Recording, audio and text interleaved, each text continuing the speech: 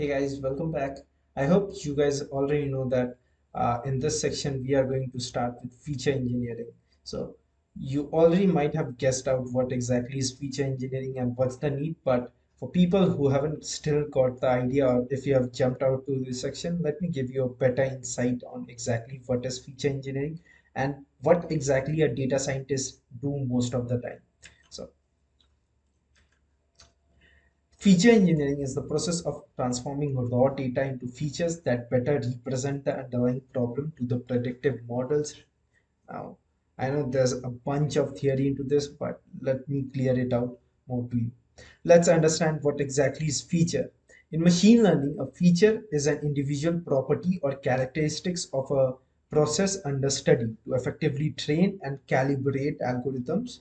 Choosing appropriate features is a very crucial steps. So let me, so this guy over here has three features. He has age, he might have a name, and he might have how many hours he is running. Okay, how many times he's so run by hour, just run it out. Okay, how many hours he is running out.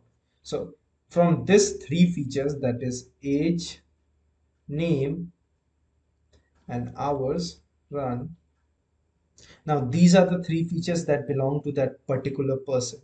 Features are the fundamental elements of a data set. So in a data set, let's say we are creating a data set for this human being. So we will be having three columns: age, name, and hour of run. So for each person, so let's say person number one, we have age 19, name is X, hour is, let's say, 2 hours in a day he is running. So again, there's a one more person whose age is 25, his name might be Y, and he's running 1.5 hours.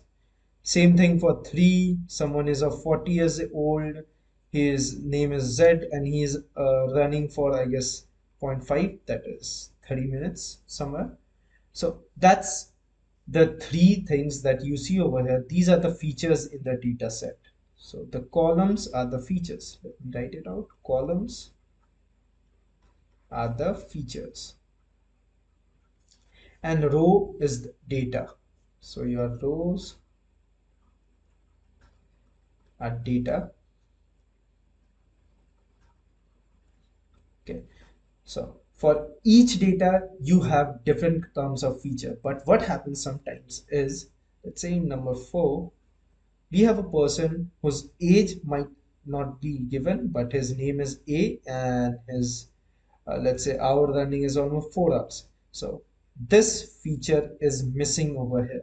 For this, we need feature engineering. We need something to correlate with that things. We want to see which are the features that are important. For all of these, feature engineering is needed. It is the process of transforming your raw data into features that represent our machine learning model much better, and it also gives us a much better insight on it.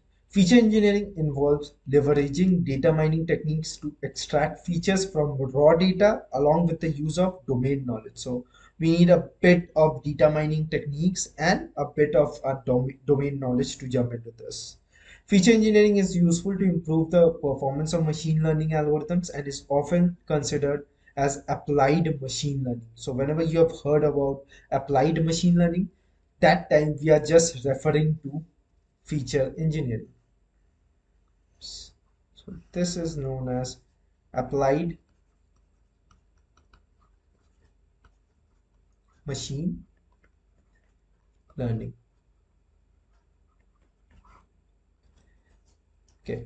Features are also referred to as variables or attributes. So the columns that I have told you in the data set, that is age, name, and hour, all of these are also named as variables, or you might name as attributes. But for as of this course, I'm just going to refer it as features, as they affect the output of the process. So from these features, your machine learning model is going to predict if this guy is healthy, if this guy is fit or not. Okay. Selection involves choosing a set of features from large collection, selecting the important features and reducing the size of the feature set makes computation in machine learning and data analytics algorithm more feasible. The feasibility of the algorithm increases. Feature selection also improves the quality of the output obtained from the algorithms. Now, let me show you one of the things that you might find much insightful. So this is how a data scientist like me most of the times of our time looks like. So for 3% of our time, let's say out of 24 hours in a day, so for building the training set, it only takes 3% of our time. For cleaning and organizing data, it takes 60% of our time. That is feature engineering. This is what we know as feature engineering. Creating the data set, creating the clean data set takes a lot of time.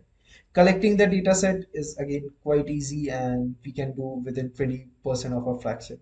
Mining data patterns, it totally depends. Okay, all of these, what you see, okay, all of these are part of your feature engineering, mining data for patterns, that is feature selection, feature selection. All of these are part of your feature engineering. At the end comes our machine learning algorithm, where you execute your machine learning algorithm. So your feature engineering is something which will be taking a lot of time. Once you have cleaned out your data, implementing machine learning algorithm is quite easy when you have a better understanding of what kind of problem you are looking into. So implementing machine learning will be very much easy.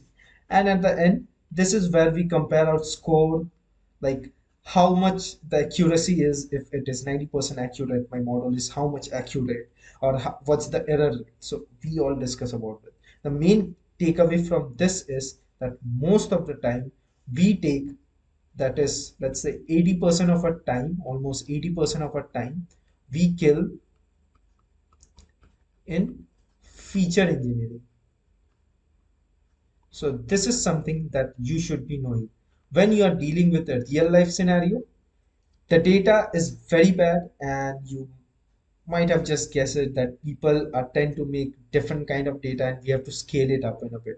For this, we need statistics. So if you know statistics, here is where you are going to implement it a lot. We are going to see into skew data. We are going to look into a bit of p-values when we are selecting features, then chi-square. So I'll just give a glance of it because this is more of a machine learning course, not of a statistics course. If you're not well versed with statistics, you might just go to our other course of statistics that we have been providing. So let's look into the different techniques of feature engineering that we are going to learn in this course. So we are going to learn about feature engineering. Okay, for this one, we are not going to learn in this section, but in the linear regression section. That is when we start with implementing our machine learning algorithms. So in the linear regression section, we are going to learn about feature selection. So what are the features that will help us to build our machine learning? Showing this right now will not make much sense, so let's skip this to a different section. But other than this, these five will be taught in this section itself. So handling missing data. So your data might be missing some places. I will show you how to handle those. Handling outliers, binning, encoding, and feature scaling. All of these five things will be taught in this section. So from the next section, we are going to start with handling missing values. What are missing values and how to execute it.